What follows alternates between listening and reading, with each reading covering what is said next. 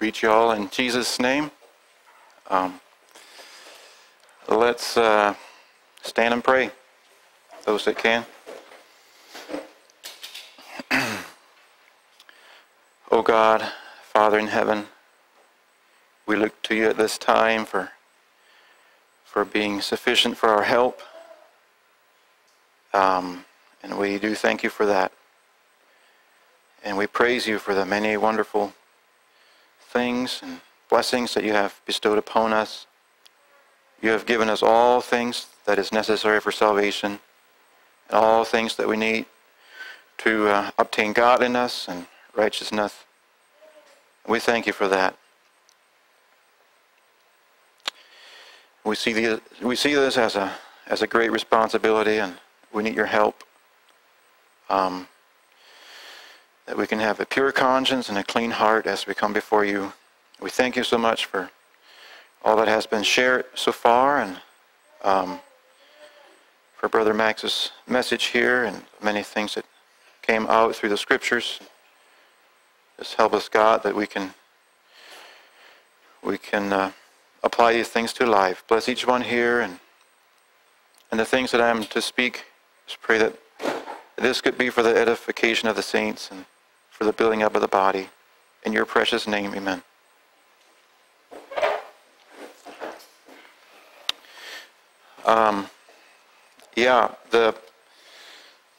Just want to first of all say the things that I speak today, I wish that it would enhance what Brother Max had to say, or support it, or lift it up. I'm so much in agreement to all those things.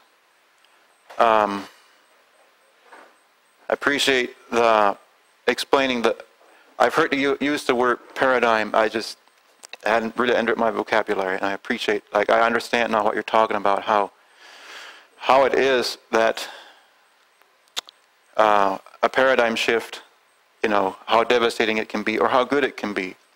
And I just had to think of this in the way of, just like what Jesus said, that the light that be in thee, if it be darkness, oh, how great that darkness would be. Like if you have a wrong view of the light, or a wrong explanation of it, how devastating, how bad if we begin teaching from a wrong viewpoint. And so, just real thankful for the meeting so far. I could also think of many things, or a few things that my dad, I wish I could think of more.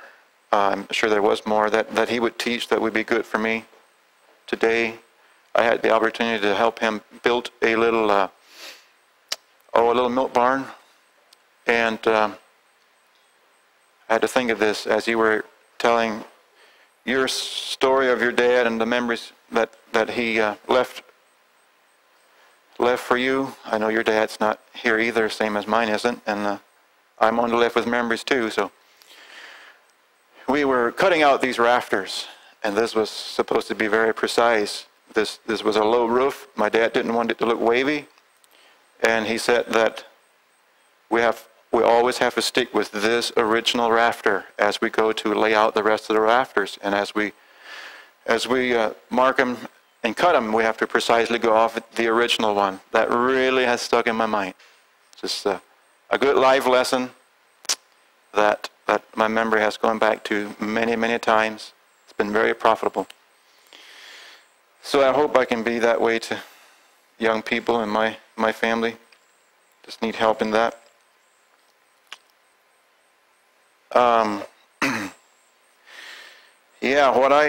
What I kind of came to or want to speak about today has to do with the two covenants that we can see throughout history that have been a part of history, I guess you would say. There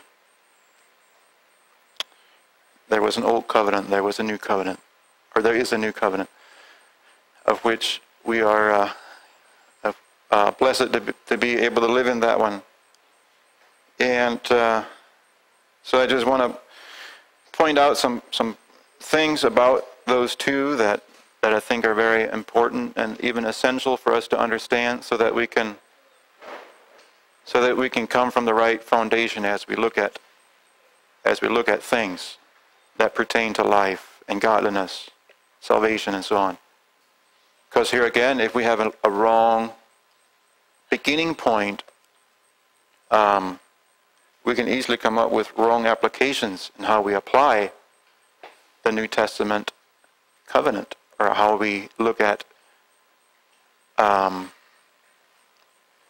nature of it.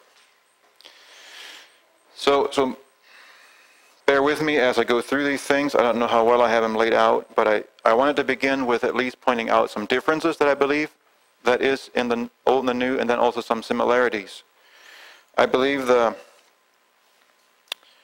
Old and the New have their odds, a little bit like the kingdom of this world does in the kingdom of God. And that was kind of helpful for me to come to an understanding of these two. They are very different in their realm. The kingdom of Israel had its borders. It had its what was called back then the Holy Lands. Even still, Jerusalem's considered the Holy Lands by whoever, I believe. But there was borders, and there was just this certain little realm that this was supposed to apply to. Very different than the kingdom of God. I think of that as being something that permeates every area of the earth, and it even brought me to thinking of the parables in a little different light because of that. The parables of the mustard seed, the parables of the yeast that the women put in the dough, the parable of the treasure that was hidden in a field, that a man sells everything when he finds this hidden thing, and he counts it as a great prize. Like the mustard seed, it starts out small. It starts out small, like Jesus' new covenant. It started out small, and from there it permeated. It was known more throughout the area of Asia Minor, and then it just went and went and went from there. The kingdom of I'm calling it kingdom now, but the covenant, the old covenant, at least the law part of it, there was a lot of people. It started out pretty big, and in that way it's kind of different. And it seems like of these 600,000 men under this covenant with promise left Egypt, how many entered the promised land? Two of those people. It went from, in that way, it went from big to little. Whereas I see the kingdom of God here that Jesus represents, starting small and growing out bigger. So there's some interesting points of differences that I came to. The old always has had a changing priesthood.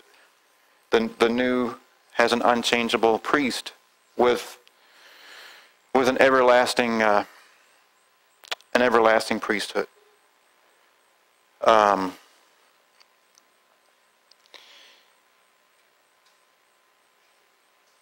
The old covenant had this thing about itself that seemed so unperfect, that it seemed so with fault, and I don't really feel guilty calling it that way, because Paul called it something with fault. Whoever wrote Hebrews says things like, if the old had been without fault, why would there have been a need for a new, and so on. So it had this fault. I especially see it in that there was allowances given for a sinful, in God's eyes, a sinful action because of the hardness of heart. How faulty is that? Like, divorce was given way for this holy people of Israel, something that from the beginning was not so. And here, because of the hardness of heart, there was allowances given. And in the new, It was started out with a message of repentance, and it has a very different nature in that way. It has a very different message in that way. The old seems to have a nature of allowance and compromise, basically. I had to think of, you went to Mark 12 there, and you mentioned about this loving the Lord your God with all your heart, soul, might, and strength. That was Jesus' reply, I believe, to this question, what is the greatest command? And he just laid it out like that. If I remember right, this man went on to say that he agrees with that, and he kind of quoted it back and said that this is more than all burnt offerings and sacrifices.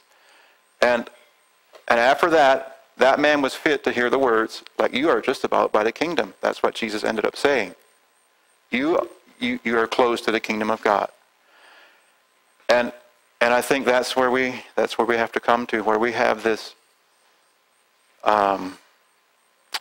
this heart of loving the Lord our God with every ounce of our being, and having an understanding that that is more than burnt offerings and sacrifices. Not to say that those didn't have their purpose. Those were shadows and figures of things to come. But so much for that. I want to get into the scriptures about this. This will mostly be from the New Testament. Jesus said that till heaven and earth pass away, not one. See, I might have it quoted here. I have a short version of it. Till heaven and earth pass away, not one jot or tittle shall in no wise pass away till all be fulfilled. So we can see this thing, I think I said this before, like a timer building itself up to this time when it was supposed to happen. There is nothing going to happen, and there was nothing going to keep it from happening. When the time was for it to come, it came. I think in places is comparable, or in my mind is comparable to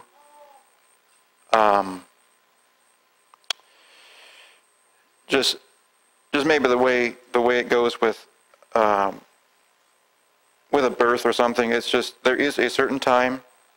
We think it's close. We come to thinking, oh, it's just a day off or 2 days off.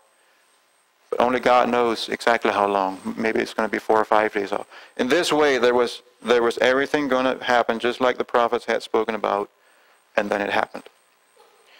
And so in that way, it was fulfilled. The reason for it was to preserve the seed in some ways, and some other reasons for it, I think, was to show sinful nature in man, so that we can learn from that. Somewhere in Hebrews, maybe we'll read on it later. How can we escape so great a salvation if we, if we don't take these things for warnings that were in the past? How can we escape so great a salvation? Let's start reading here, and I have a few verses in Galatians. Of course, a lot of this that I'm going to find is going to be in Hebrews. Galatians chapter 2. Starting verse 18 through 21. For if I build again the things which I destroy, I make myself a transgressor. For through the law, am dead to the law, that I might live unto God. I am crucified unto Christ, nevertheless I live, yet not I, but Christ liveth in me, and the life which I now live in the flesh, I live by the faith of the Son of God, who loved me and gave himself for me. I do not frustrate the grace of God, for if righteousness come by the law, then Christ is dead in vain. Galatians 3:19 through 29.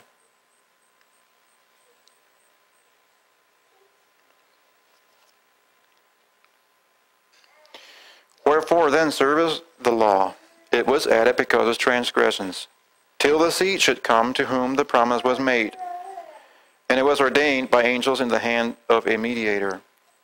I think this is where I got the idea that two reasons for the law was, one was because of transgressions. And the other one was for the keeping of the seed. However, that could be explained. There was a promise wrapped up in all of that as well. Verse 20, now a mediator is not a mediator of one, but God is one. Is the law then against the promises of God? God forbid. For if there had been a law given which could have given life, verily righteousness should have been by the law. But the Scriptures hath concluded all under sin, that the promise by faith of Jesus Christ might be given to them that believe.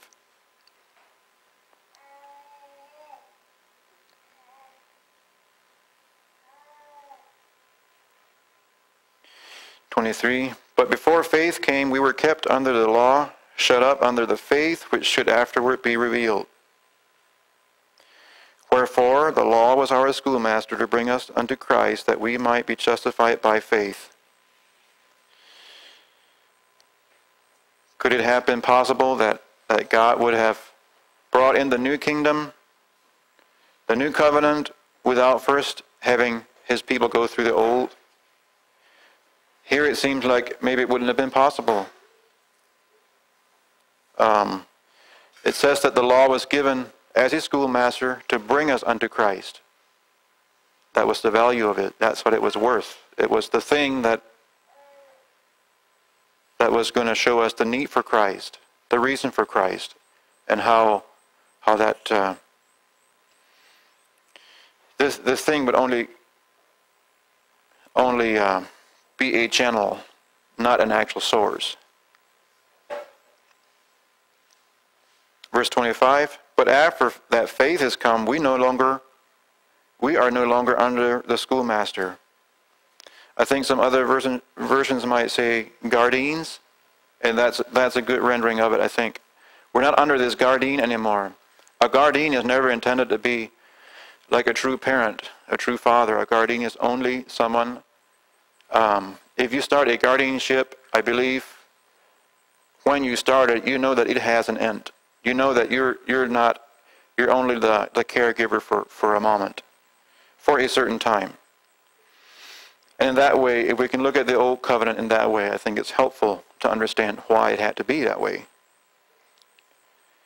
For as many of you as have been baptized into Christ have put on Christ.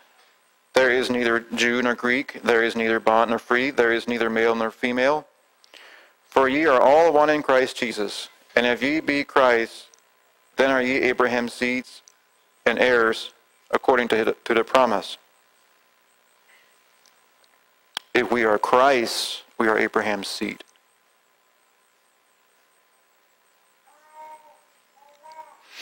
Go on and read in chapter 4. Now I say that the heir, as long as he is a child, differeth nothing from a servant, though he be Lord of all.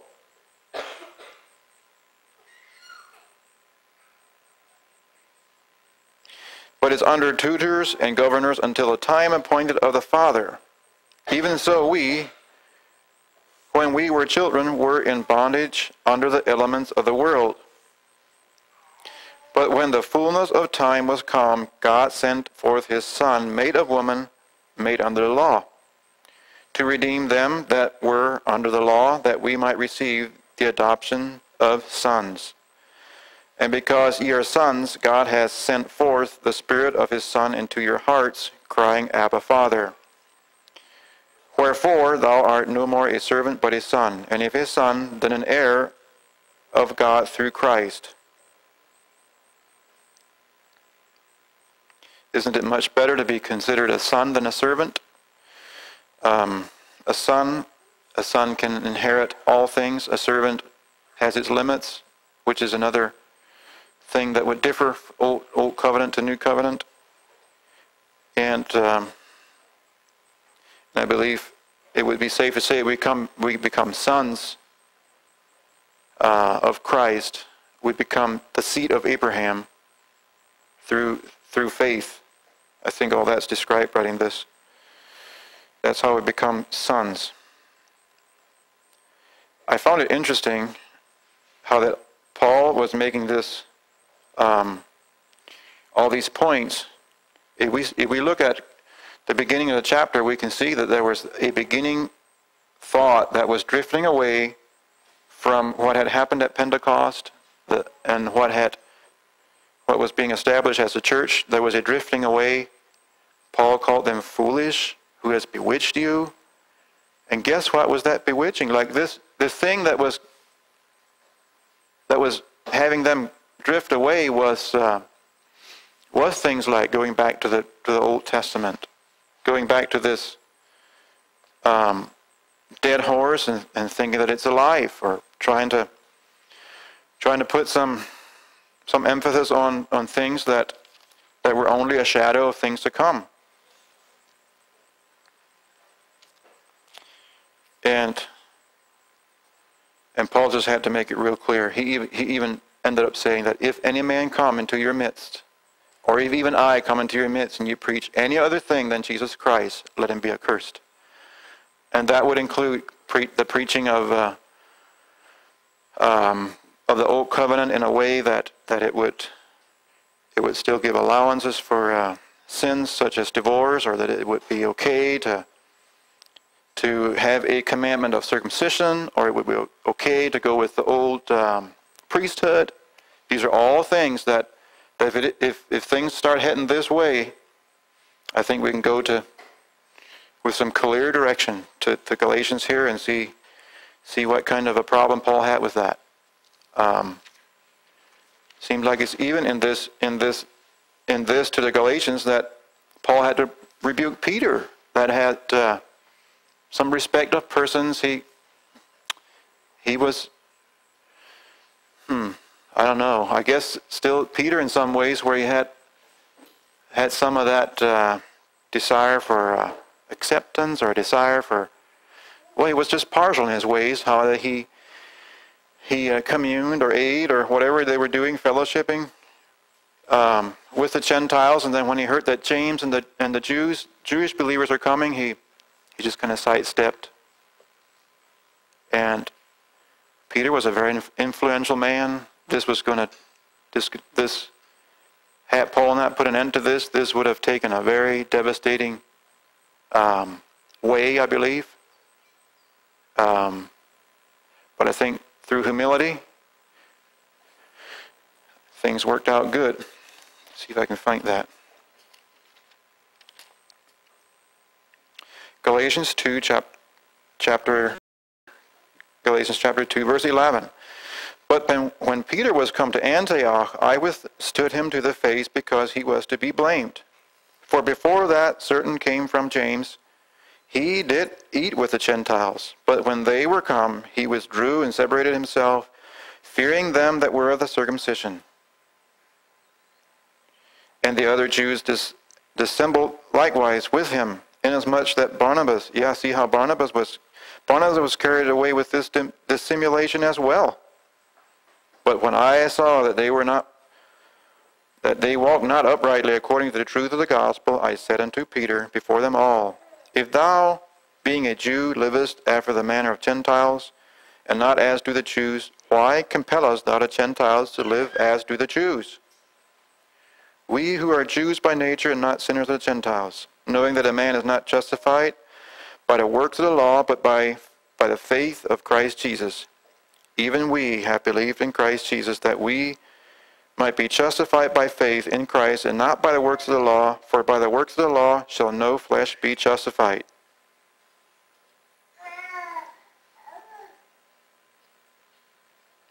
I think that verse 18, I read that one already. It's kind of interesting to find that is in context of what I'm talking about. Let's read 17, then 18. But if, while we seek to be justified by Christ, we ourselves also are found sinners, is therefore Christ the minister of sin? God forbid. For if I build again the things which I destroyed, I make myself a transgressor. Sounds like he would have been speaking for Peter, like Peter had this great revelation of how he was supposed to preach to the Gentiles. This was firmly in his mind that he is a messenger for the Gentiles. God had showed this to him through a vision. Those things can be found in Acts. Peter at first was resistant to it, like, no, I can't eat this unclean stuff, and these are animals that are, according to the old covenant, they're unclean. I can't eat them. And God just put it right back to him, like, no, things are different now. Things are different now. Now all things are clean. And that vision then suddenly, like a light came on for Peter, and he suddenly realized, yes, this thing that was for the Jews was only for a time, and that there would be a time coming that there would be a universal kingdom that would be like a mustard seed, and it would be to the point that the birds of the air would be so big and strong eventually the birds of the air would, rest in it, and basically that it would be for all people, and it would permeate all the parts of the earth. And he had accepted that. He had gladly accepted that. Throughout Acts, you can see that he gladly preached it. And then right here, he kind of slipped back. Just for a moment, I think he repented, and things went well for him after that. But that'd be just another pointer how that it seems to me like the greatest temptation for someone that has begun this journey, that has entered into this narrow way of life, is for somehow wanting to be recognized, or to be what I call, or maybe I've heard brothers say, legit. Like they want to present themselves as legit to whoever sees them, with whatever it might be. You can just think it up. Like, we want a big crowd so that we can proclaim ourselves as a church, and then we can present ourselves as something to the world. I don't know. Is that what Peter was kind of leaning towards, or was it just this very thing of just wanting praise of men? He wanted his fellow Jews to be very acceptant of him.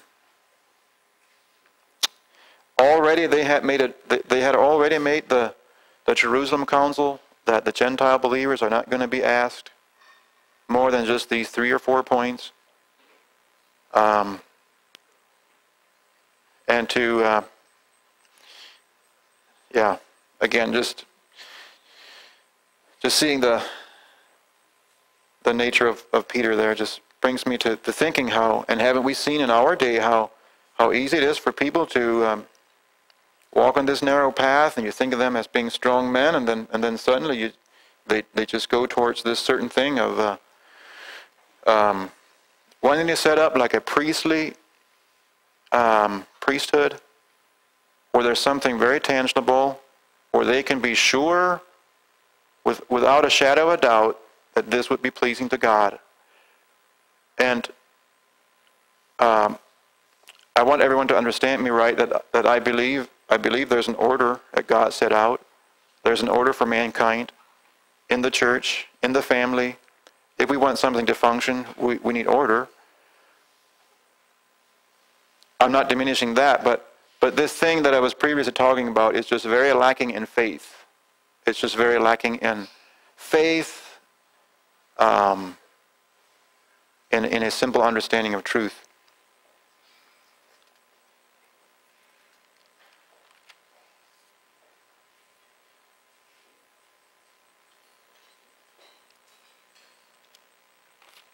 All right, let's turn to Hebrews. Hebrews chapter 1, verse 1 says that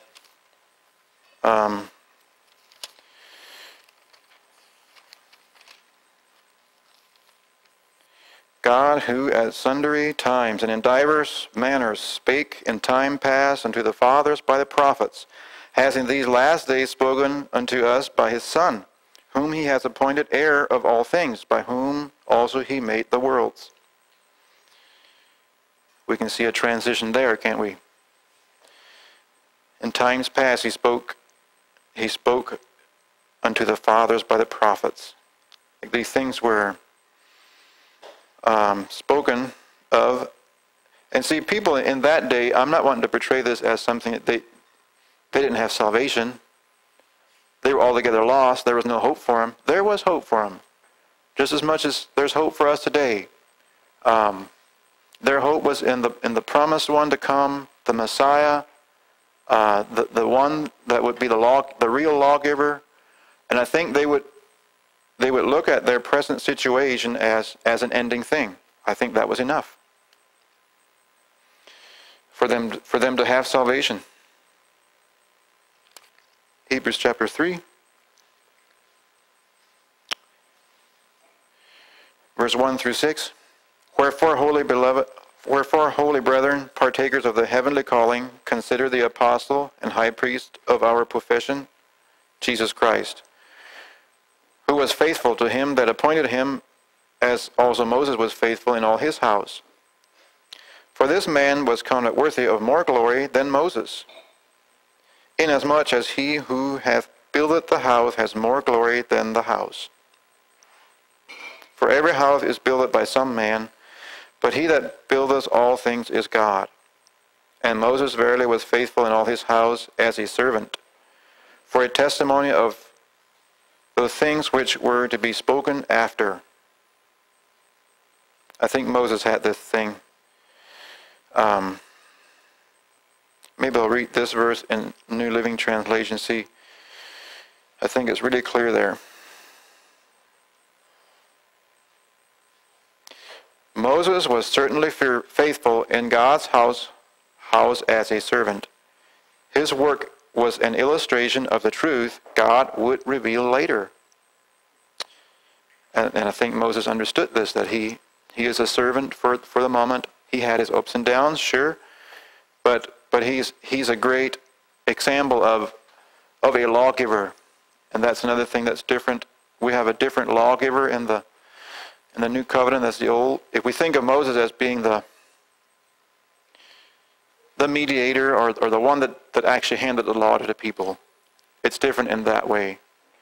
Or if we think of the new, how that Jesus now is the lawgiver, and that's not to say that Moses wasn't doing his job. That's just saying that was okay for that time, and that was the right thing for Moses to do at that time. Okay, then verse 6 says, but Christ as his son over his own house, whose house we are if we hold fast the confidence of the rejoicing of the hope firm unto the end. But Christ as the Son is in charge of God's entire house, and we are God's house if we keep our courage and remain confident in our hope in Christ. Moses is considered a servant, maybe in a way like he's outside the household, not outside as in not a good servant or not worthy of any good rewards, but a servant in that there's a greater one coming, which is actually going to be the Son, the very Son of God, coming as a lawgiver. Isn't there reason to give that lawgiver more attention, more credence? Isn't there more confidence that we can have in that lawgiver than the one of old that we knew would give allowances for certain things and compromises? And I sure do. I just really like that verse 6, how that, I'll read it again. But Christ as a son over his own house, whose house we are, if we hold fast the confidence and the rejoicing of the hope firm unto the end.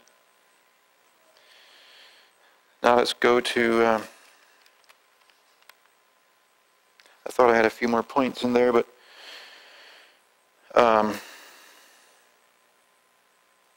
probably I have covered it.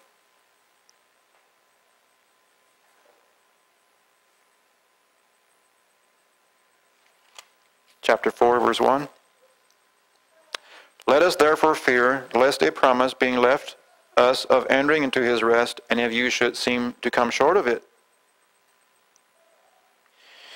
says in New Living, God's promise of entering his rest still stands, so we ought to tremble with fear that some of you might fail to experience it. Verse 2, for unto us was the gospel preached as well as unto them. But the word preached did not profit them, not being mixed with faith, in them that heard it. For we which have believed do enter into rest, as he said, I have sworn in my wrath, if they shall enter into my rest, although the works were finished from the foundation of the world. For he spake in a certain place of the Sabbath day on this wise, and God did rest the Sabbath day from all his works. And in this place again, if they shall enter into my rest, seeing therefore it remaineth that some must enter therein, and they to whom it was first preached entered not in because of unbelief. Maybe I'll stop there. Where does that put us? Like these are so great reminders for me just to check my heart and my life, knowing how there's more to it than first entering into the kingdom. There is a possibility of coming short of it. Like there's a possibility of just falling short, just not continuing. And these things in the text here, I think it would be, the difference would be faith that endureth, or those that didn't continue in faith, and then it was counted as unbelief. It was because of their unbelief that they did not enter in.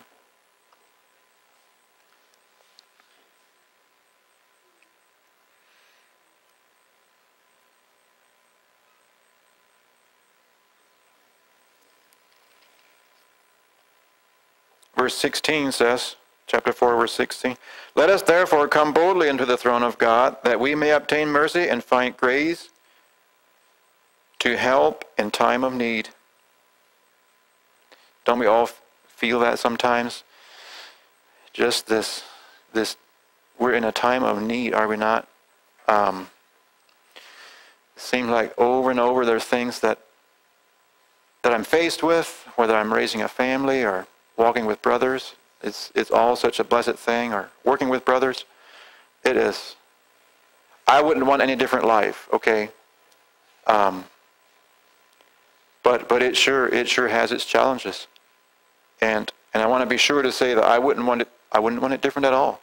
I just, if the things that I would want different though would be to continue further into the knowledge of God, and to a better understanding of His truth. But I think the answer is wrapped up in here. If we are at those places of having to find grace or help in the time of need, it says, let us come boldly into the throne of God, throne of grace, sorry. Let us come boldly into the throne of grace. This thing that teaches us that we are to deny ungodliness and worldly lusts, and that we are to live soberly and righteously in this world. Let's come to that thing, and let's face it for what it is, boldly, with confidence, with hope that this is the true right thing. And I'm not talking about a self-righteous confidence. There is this element of that, or a warning that goes along with that. He that thinketh he stands, take heed lest he fall. All that has to be worked out as we go through life. Hebrews 7, we're just going to go through Hebrews. And I'll read some verses as we go. Hebrews 7, verse 11, if therefore perfection were by the Levitical priesthood, for under it the people received the law. What further need was there that another priest should rise after the order of Melchizedek and not be called after the order of Aaron? I found that interesting. Okay, quite a few things. First of all, why would there be a need for a second one if the first one was faultless? Well, the first one was faultless. Let's just accept it. So there was a need for the second one. And if we understand some big verses like, "For God so loved the world that He gave His only begotten Son," through this channel, it just makes sense. The old priesthood, the old system was ready to decay. It was ready to die out, and there was a need for a new priesthood after the order of Melchizedek. It's kind of interesting how that's different too. Like the old covenant priesthood was after the order of Aaron. That was very, very strictly the order of things as they came down through the ages. That was always the order of things according to Aaron and his descendants and so on. Whoever it was going to be, the Levites held a portion of that. But then there's this really interesting, profound order of Melchizedek that Jesus was going to come through. I have not come to understand that all completely. I just find it very profound, very interesting. I think in that way, these Pharisees and the religious people of that day just thought for sure they would have a legitimate point to denounce Jesus as a demon, basically, because He came through these ways that they just thought were not right. We're not the right way. But again, it was going back to Max's point, like it was coming from the wrong foundation, the wrong framework.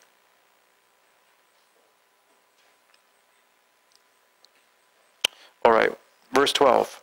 For the priesthood being changed, there is made of necessity a change also of the law. We're very familiar with that. Jesus said many things like, "You have heard it being said to them of old time this way, but I say," like just for instance, like love your neighbor, hate your enemy. "But I say unto you, love your enemies." Like Jesus had all this right and all this an open door to make these new commands, because it was a new priesthood. It was a new lawgiver.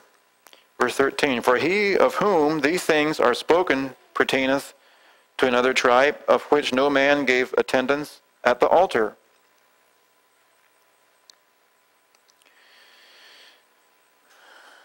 "For it is evident that our God sprang out of Judah, our Lord sprang out of Judah, of which tribe Moses spake nothing concerning priesthood.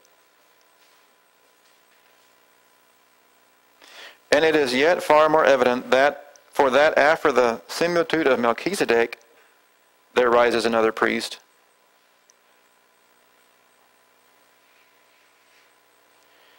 who is made not after the law of a carnal commandment, but after the spirit of an endless life." I think my point there would just be how Melchizedek, no beginning, no ending recorded of him. Very similar with the new covenant, like an endless life to it. We could think of Melchizedek and the new covenant in a very similar way. An endless, everlasting covenant, or an endless, everlasting life. "For he testifieth, Thou art a priest forever after the order of Melchizedek. For there is verily a disannulling of the commandment going before for the weakness and unprofitableness thereof." I just think of it more and more as a big deal. If people want to go to the old covenant to justify war, to justify different things that they want for their flesh, to support their thing. I mean, here it's being called the commandments of weakness and unprofitableness. What I think makes it so devastating is that by putting credence to that one, you are then by default disannulling the real one, the actual one, the one that Christ brought, which would be the same as saying denying Christ. Verse 19, for the law made nothing perfect, but the bringing in of a better hope did, by the which we draw nigh unto God. And inasmuch as not without an oath he was made priest. For those priests were made without an oath, but this one with an oath, by him that said unto him, the Lord swore, and will not repent, thou art a priest forever, after the order of Melchizedek. By so much was Jesus made a surety of a better testament. And they truly were many priests, because they were not suffered to continue by reason of death. Yeah, there was death, so they had to replace him. Jesus is a priest after the order of Melchizedek in such a way as he continues to live. 24, but this man, because he continueth ever, hath an unchangeable priesthood. Wherefore he is able also to save them to the utmost that come unto God by him, seeing he ever liveth to make intercession for them. For such an high priest came us, who is holy, harmless, undefiled, separate from sinners, and made higher than the heavens, who needeth not daily, as these high priests, to offer up sacrifices, first for his own sins, and then for the sins of the people. For this he did once, when he offered up himself. What a great message. Let's go to Hebrews 8. Maybe I should read that last verse, because 8 is right next up. For the law maketh men high priests, which have infirmities, but the word of the oath, which was since the law, maketh the Son, who is consecrated for evermore. Seems like this point just gets reestablished as he goes through this. I think repetitious probably is what we need a lot. It's probably what the Jewish believers needed back then. A very repetitious, like over and over. This old system is broke, the new one is sufficient. The old system is broke, the new one is sufficient. And over. The old one had priests that died, the new one doesn't. And just on and on. Anyhow, chapter 8. Now of the things which we have spoken, this is the sum. Like here is the main point. We have such an high priest, who is set at the right hand of the throne of the majesty in the heavens, a minister of the sanctuary and of the true tabernacle, which the Lord pitched, and not man. For every high priest is ordained to offer gifts and sacrifices, wherefore it is of necessity that this man have somewhat also to offer. For if he were on earth, he should not be a priest, seeing that there are priests that offer gifts according to the law, who serve unto the example and shadow of heavenly things. I mean, again, I'm not saying these priests weren't doing their job for the time being. They were set out to do these things, and that was true, that was right, that was good. I am not condemning them at all. I would even trust that probably a lot of them knew that they were doing a thing that was an example of the shadow of heavenly things. And in that way, I believe, they were acceptable in God's eyes. Because there in 5 it says, who served unto the example and shadow of heavenly things, as Moses was admonished of God when he was about to make the tabernacle. For see, saith he, that thou makest all things according to the pattern showed to thee in the mount. But now hath he obtained a more excellent ministry, by how much also he is the mediator of a better covenant, which was established upon better promises. For if that first covenant had been faultless, then should no place have been thought for the second. For finding fault with them, he saith, behold, the days come, saith the Lord, when I will make a new covenant with the house of Israel and with the house of Judah. not according to the covenant that I made with their fathers in the day when I took them by the hand to lead them out of the land of Egypt, because they continued not in my covenant, and I regarded them not, saith the Lord. Maybe if we watch for those fine details of why a second covenant or why a new one, this would be another reason, because they continued not in my covenant. Verse 10, for this is the covenant that I will make with the house of Israel after those days, saith the Lord. I will put my laws into their mind and write them in their hearts, and I will be to them a God, and they shall be to me a people. And they shall not teach every man his neighbor, and every man his brother, saying, Know the Lord, for all shall know him, from the least to the greatest, for I will be merciful to their unrighteousness, and their sins and their iniquities will I remember no more. In that he saith a new covenant, he hath made the first old. Now that which decayeth and waxes old is ready to vanish away. Chapter 10. I think in this chapter it kind of ends speaking about new and old covenants and stuff. But I'll read 19 through 27. 10:19. Having therefore, brethren, boldness to enter into the holiest of the blood of Christ, by a new and living way, which he has consecrated for us, through the veil, that is to say, his flesh. And having an high priest over the house of God, let us draw near with a true heart, in full assurance of faith, having our hearts sprinkled from an evil conscience, and our bodies washed with pure water. We can trust this new lawgiver as being like pure water. There won't be any stains, no calcium deposits, no spots, no blemishes.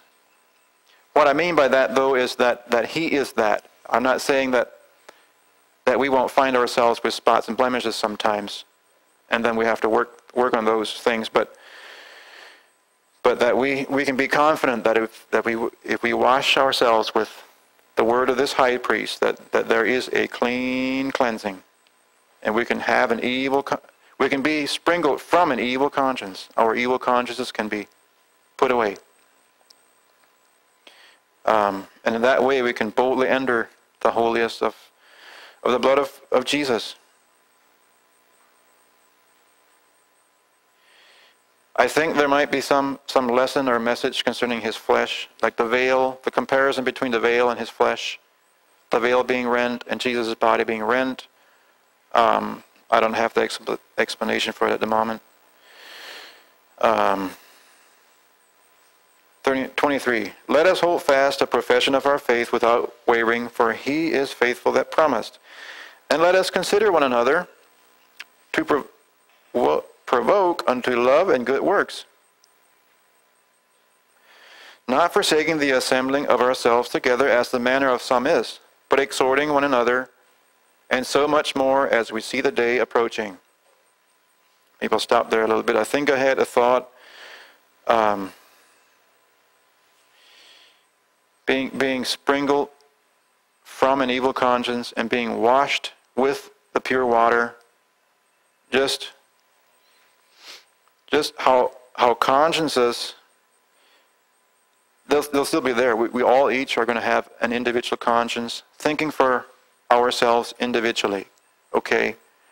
But never should that kind of a thinking or that kind of a conscience bring on a division. It should not. I've always thought, I think I've long ago already come to the conclusion that divisions need to come because of offenses, but that they should not come just because of a certain conscience that we have. And I think that's the reason why we have to get sprinkled from evil consciences, so that it doesn't happen like it says in 25, like forsaking the assembly of ourselves. Just can't bear to be in the presence of a certain brother, and I just hold this thing that I'm so sure I'm right on, and he's so wrong on, and we haven't maybe really cleansed or sprinkled our evil conscience, and therefore we We start not assembling together anymore, as the manner of some is, but exhorting one another, and so much more as ye see the day approaching. 26. For if we sin willfully after that we have received the knowledge of the truth, there remaineth no more sacrifice for sins. That's a pretty strong statement. But it does say what remains. But it's certain fearful looking for of judgment and fiery indignation which shall devour the adversary. He that despised Moses' law died without mercy under 2 or 3 witnesses. Of how much sore punishment suppose ye shall he be thought worthy, who has trodden under foot the Son of God, and has counted the blood of the covenant, wherewith he was sanctified, an unholy thing, and has done despite unto the Spirit of grace.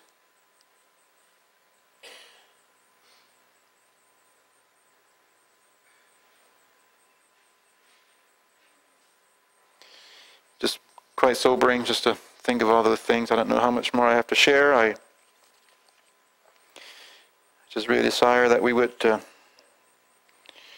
be able to continue in this faith that was once for all delivered unto the saints, that the world knew nothing of, and that it's like this precious treasure that if we seek, we will find it. If we knock, the door will be open unto us. And once we find it, we should hold on to it as something that we would be willing to sell everything around us and hang on to this precious prize in a way that we don't hang on to anything else like that. I have a note here. Maybe I'll read 2 Peter 2 yet, kind of in closing, or maybe I have some thoughts. Just how I think all we have to do to lose this thing I'm talking about is like nothing. Like all we have to do to lose this is to do nothing. But really, there is no such thing. That's just there's nothing like doing nothing. We are always doing something. We're going backwards, or we're going backwards, or we're going forwards. And I think that was kind of the thought as I wanted to close out on 2 Peter chapter 1, verse 3. According as his divine power has given unto us all things that pertain unto God, life and godliness, through the knowledge of him that hath called us to glory and virtue. Wherefore are given unto us exceeding great and precious promises, that by these ye might be partakers of the divine natures, having escaped the corruption that is in the world through lust. Okay, so this statement is saying that all things pertaining to life and godliness have been given to us, like all the different parts, all the different things that would sustain us through life as we go through these battles. It has been given to us. Verse 5, and besides this, give all diligence, add to your faith virtue, to virtue knowledge, and to knowledge temperance, to temperance patience, to patience godliness, and to godliness brotherly kindness, to brotherly kindness charity. For if these things be in you and abound, they make you that ye shall neither be barren nor unfruitful in the knowledge of our Lord Jesus Christ. Then it ends with a but verse.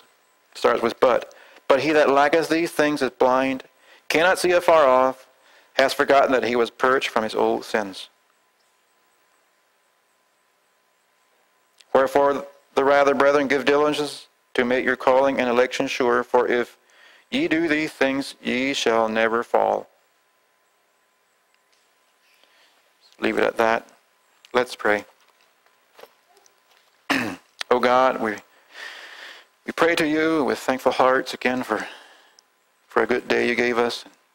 Just for that you're looking for praises, and you're looking for lips that would worship you, and for eyes that would see things your way, and for a heart that would seek after the way you are and understand you, and feet that would walk after you. And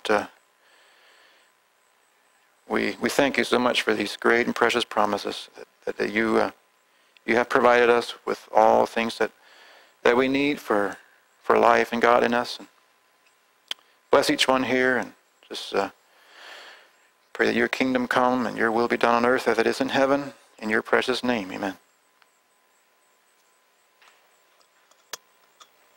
Well, it's open for comments or correction.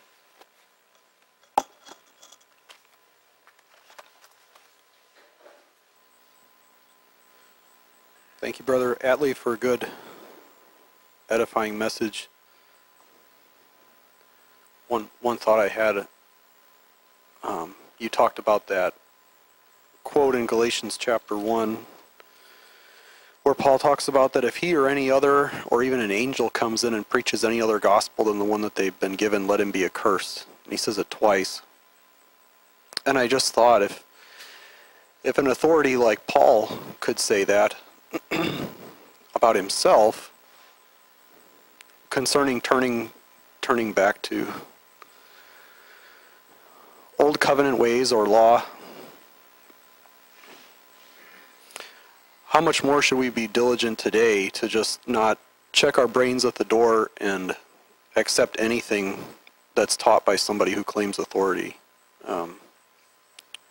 Was one thought I had. And then you were talking in Hebrews. Yeah, I think it's in Hebrews chapter 10 you were talking about, and you were talking about the veil. And I could be wrong in this, but it seemed like I picked up somewhere along the way that, and I think it underscores your whole message pretty well, the idea of the veil. When Jesus was crucified, that veil surrounding the holiest of holies was torn. And it seems like they're building the case that we've got a perfect priest in the book of Hebrews, whereas in the old times past, the only one who had access to God, where God was supposed to be dwelling in the temple, which was within the holiest of holies, was that priest, once a year to offer sacrifice for you. And when that veil was torn from top to bottom, and from what I understand, it was a big, thick, heavy veil. That's why the writer of Hebrews says things like that we should enter in with boldness. Like that old imperfect system of having to have your sins cleansed once a year by sacrifice of some animal or thing is now handled by the most excellent priest, being Jesus, and that we've got access to him.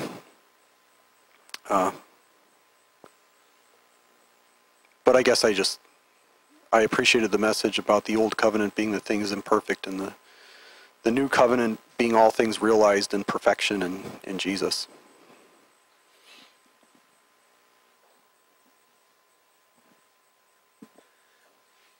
Thank you again, Brother Atlee, and so many points you made that we could treasure in our heart. I like the point you said we go through various trials and tribulations, and it should humble us to think that we need God's help and guidance, and then we can come boldly to the throne. I guess I don't know, but I assume when David killed Uriah, he probably wrote that Psalm 51. And someone has said once, you're the closest to God when you're at your worst point of your sinful life or something. When he, not just adultery with Bathsheba, but having Uriah killed. But some of the covenants you said out there and we need that humility too. I assume that a lot of us fasted for Steve and Tyler, and as Brother Walter said, for our own self-righteousness and humility, that we're not it, and to understand that the secret things belong to God, the things revealed belong to us. His ways and thoughts are so much higher than ours. Last night there was a storm, and I had to pull off the road. I usually don't work Saturday nights, but I did a split shift, and I remember the blinding rain, and I didn't see a rainbow. It's one of the old covenants, right? The first covenant was, never again will I destroy the earth, or the people in the earth, between you and rainbow. Sometimes you see double rainbows. I've heard someone, upside down rainbow, maybe a triple rainbow. That would be an amen and an amen, perhaps. I don't know. But the Ark of the Covenant, covenant of salt. Now the covenant that he writes in our hearts, Jeremiah 31:31. Later on I might talk a little more about my conversation with Brother Calvin last night, but one other thought about the Apostle Peter. Growing up a Catholic, they love the external and the physical. St. Peter's Basilica in Rome, they have the bones of St. Peter, supposedly the bones of St. Peter there, and they built upon that. Upon this rock I'll build my church. And so it's a double symbolism, so to speak. Peter building on the church, Peter being the foundation of the church to Rome, the church of Christ, and like this, upon Peter I'll build. He's the rock, and his bones are supposedly under there. But as I shared with Calvin, I'm saying, what a shaky foundation. You know, Paul said some of Peter, Apollos, who else? Apollos and me. Paul, Peter, who else? Oh, Peter, Paul, Apollos, and Christ, of course. But anyway, Peter, a great example, but depart from me, I'm a sinful man. Jesus said, get away from me, Satan. You're hindering me. Imagine calling the rock, Jesus called him Satan. Satan, get behind me. You're hindering me. And so many things. Paul rebuked him. Peter, of course, would mention his humility as Atlee. You read 2 Peter 2, forgetting that we've been purged from our sins, but the rock, just that people build their faith upon, and the traditions. Of course, Mary is greater than Peter to the Catholics, and perhaps the Orthodox too, but Jesus said to her, you know, when she came and said, well, the apostles said, your mother and brother, he shoved his hand, who are my brothers and sisters and mother? Those who do the word. And not to beat up on Peter, but the apostolic succession, I share with Calvin, is real shaky. I mean, there's a possibility we could be wrong, but as you shared, Atlee and Twain, before, you can't revive a dead horse and their fruits. And Calvin recognizes that. He says, we're not going, if he does go that way, he's not going to mainstream Orthodox, but he would go to a 1%, but a deal, 1/2% of the Orthodox who are following a godly way. But let's have that humility. The Lord be magnified. Those traditions that Calvin was talking about, and he talked about icons, he's not into it, but baby baptism, if he gets married, he said he might have it for his children, but he's not convinced. But these so-called holy traditions, and that's on the same level as the Bible, the Scriptures, would overcompensate, and that's why they have icons and praying to saints. So much the baggage. And Jesus did say, in vain they worship me, teaches traditions of men. And when you combine that with the Catholics, or the Orthodox, they are all vain, just about all vain. They contradict Scripture. And of course they would say that, like the chicken and the egg, that the church gave us the gospel, and it was just the opposite. And this is an ongoing debate for centuries. By the preaching of the apostles came into the church. That's where the church was born on Pentecost. It was the preaching. The seed is the word of God, and it was in the preaching of the apostles that the church was born. And that's a stumbling block for all apostolic successions groups. They want to assert right from the get-go that the Catholics or the Greeks or any apostolic church gave us the gospel. And that's the strongest contradiction. It isn't. It's the word is the seed. And the church wasn't founded till Pentecost, so how could the church be in existence before then? And that's how I look at it in my feeble brain. I just wanted to add one thought here. Appreciate the contrast, the similarities and contrasts that were brought out in the two covenants. I thought I had it without going into great depth why, but I think that the trying to mingle the two is what Jesus would have been talking about when he said you can't put new wine in an old wineskin, for it'll burst it. there's just so many elements of the new covenant that they just won't work in an old covenant idea. And so we must not only think about the new wine, like the new teachings, the new laws that Jesus brought, but we must also put them in his new covenant, or else they'll just spill out and be lost.